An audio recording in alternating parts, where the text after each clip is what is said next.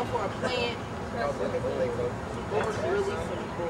No, it's not first to finish.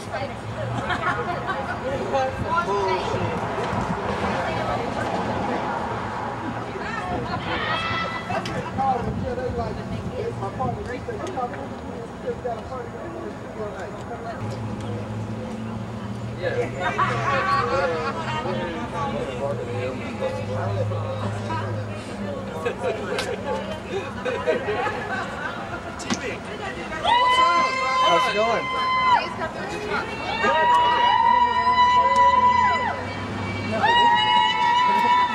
Alright, Josh, sit your feet. Right. Yeah. Drew, you? No. She's There might be another. Interesting. Okay. It's still like a buddy rabbit. alright, let's see.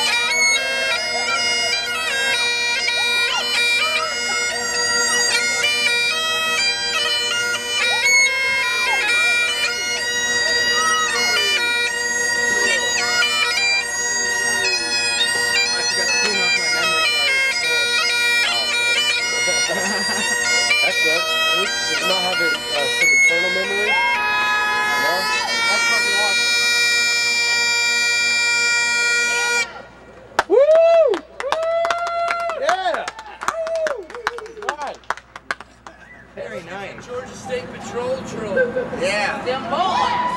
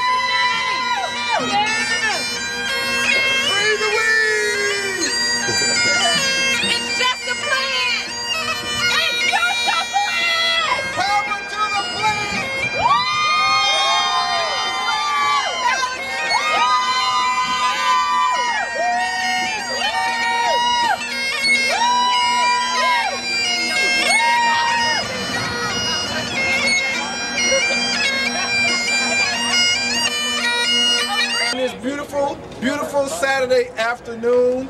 We're going to bring up our keynote speaker right now. He goes by the name of Mr. Walker Chandler. He's a criminal defense lawyer here in Georgia. So please Round of applause for Mr. Walker Chandler, please. Thank you. Let me think. I'll be brief. I had a lot of different things that I thought we'd talk about today. You know, a lot of people think we're getting toward what they call a tipping point, because we're so close to achieving the goal of basically having marijuana be legalized, or re-legalized is what I like to call it. Yes. I think that we ought to constantly remind ourselves of who made marijuana illegal here in Georgia, and it was a bunch of white guys in that building right there who didn't know what the hell they were doing. Of course, that's true of most politicians. They know what they're doing, but they don't care what they're doing, because the one thing they want is re-election. And so that's the thing that we have to always be thinking about, is how can we threaten their re-election? As we reach, so we have, I thought about the 3 P's, are politicians, preachers, and parties. Okay? Politicians is always a problem, because re-election is what they want. They don't care about morality, and they don't care about science. They only care about re-election. So obviously we have to threaten their re-election. Preachers, you know, we're going to have to get out here and talk to people. And one of the groups of people who are talking to congregations every weekend are preachers. Now, I would submit to you, well, let's switch over to parties for a second. There is one basic socialist party that runs the state of Georgia. It has 2 wings, a Democrat Party wing and a Republican Party wing, but they're both the same.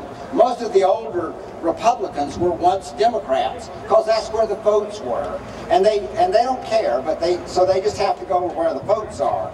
But the Libertarian Party, I ran as the Lieutenant Governor candidate in 90 and 94, and the Attorney General candidate in 98.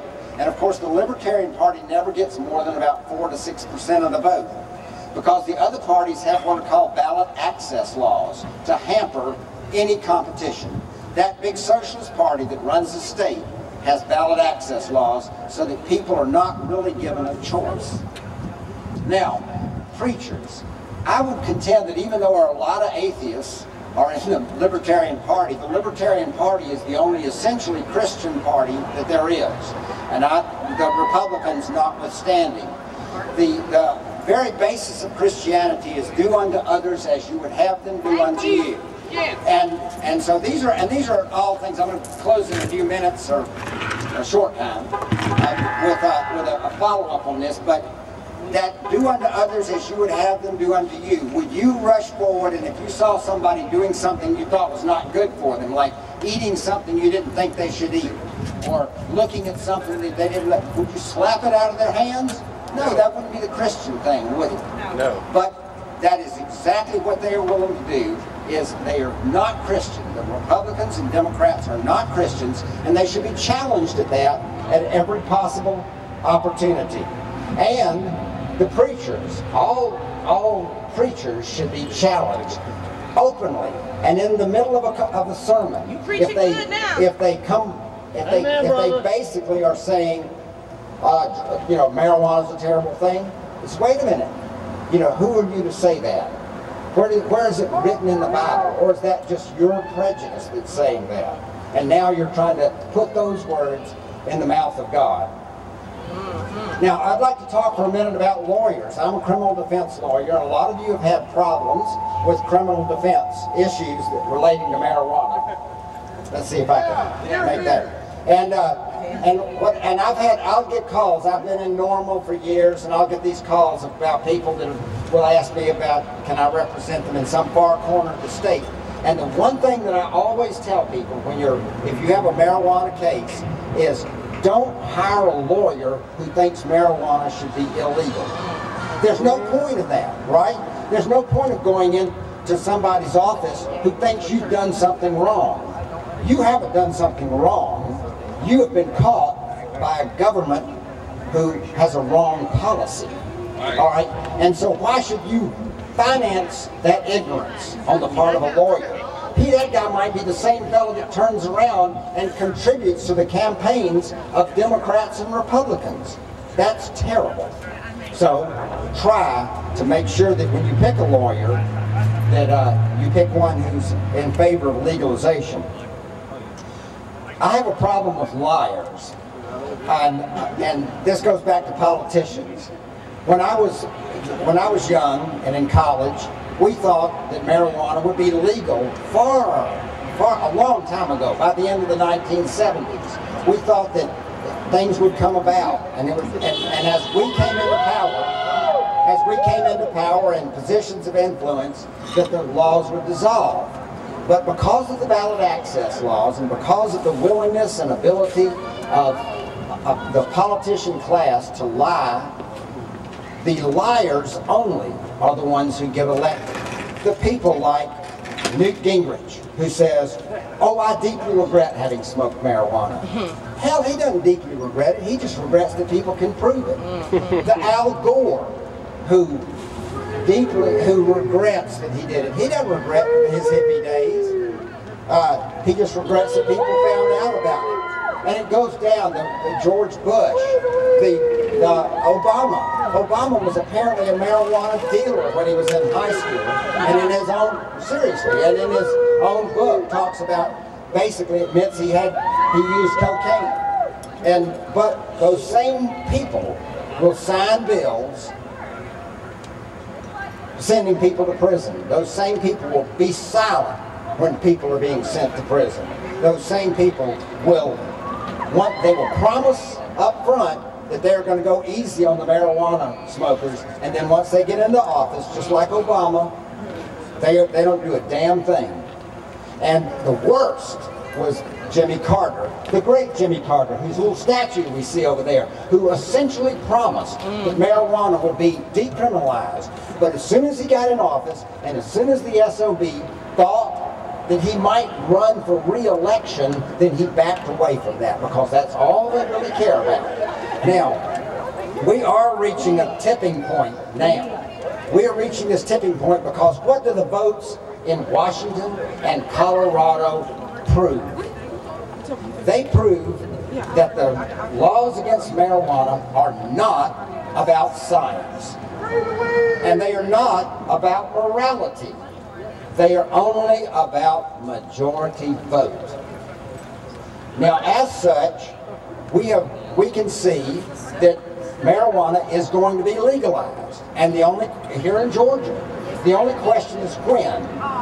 And all politicians understand that the only question is when. Not if, but when.